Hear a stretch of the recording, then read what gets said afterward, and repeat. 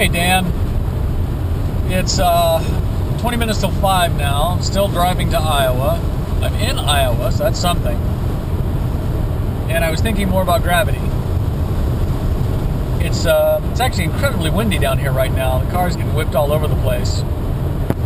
So I was thinking about free falling and wind speeds. And obviously, any object, when it's free falling, has a terminal velocity based on the air resistance, right? So I was trying to figure out what would that feel like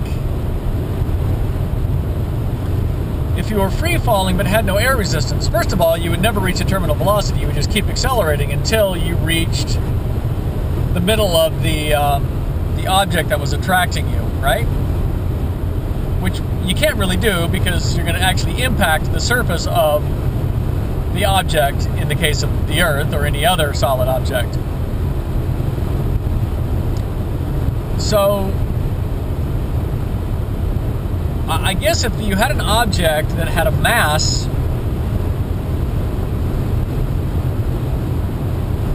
that was exerting the influence of gravity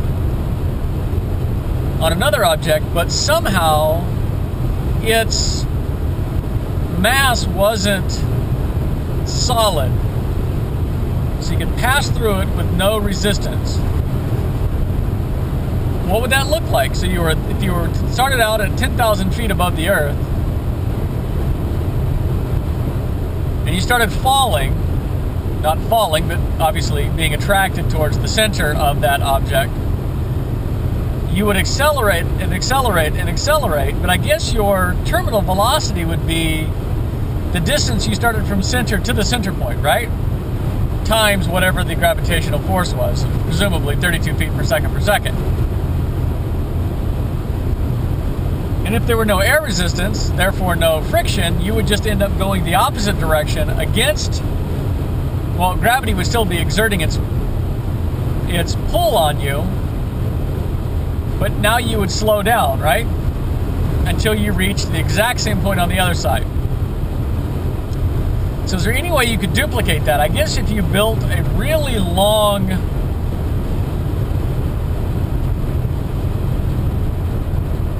enclosed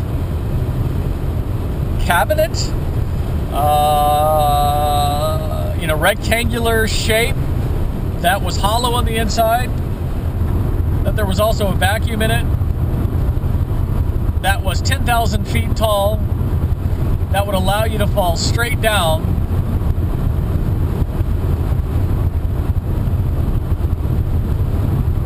then you could free fall like that. Of course, you would end up terminating with being terminated as soon as you hit the surface of the Earth. But imagine how fast you were going if you started out at 32,000 feet. Well, what would that be? 32,000 feet, 32 feet per second per second. Well, you do the math, because I can't do that one just in my head. So,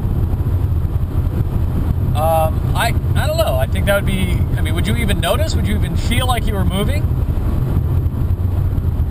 Or does the only thing that gives us a sense of movement is friction? Friction of the air, presumably.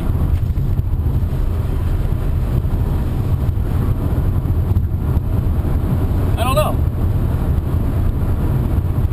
Anyway, still in Iowa. I'll probably talk to you again before I get there.